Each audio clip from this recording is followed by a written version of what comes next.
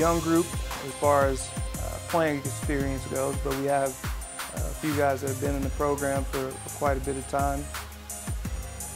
Desmond Williams has played a lot of good ball for us. Solid mentally, work ethics there. He's tough, he plays the game the right way, always around the ball, and just an instinctive, savvy football player.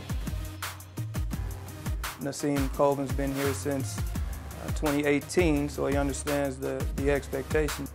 Nassim is the most athletic safety in our group. He can run, he can change direction, he'll hit you.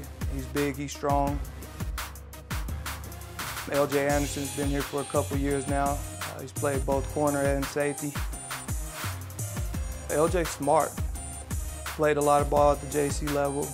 Was at San Jose before he joined us, so he's seen a lot of ball, been around good coaches. He's intelligent, and his versatility, I think, is going to be his strength this year. Talented freshman group.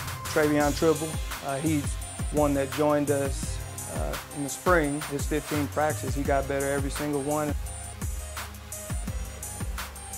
K.O.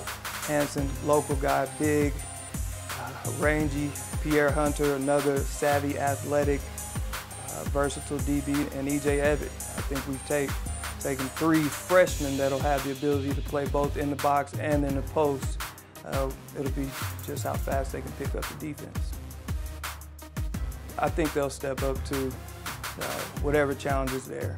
They always do, regardless of who's in the room. They understand the expectation and what the safety position in this defense means, and I think they'll be ready for whatever challenge is presented.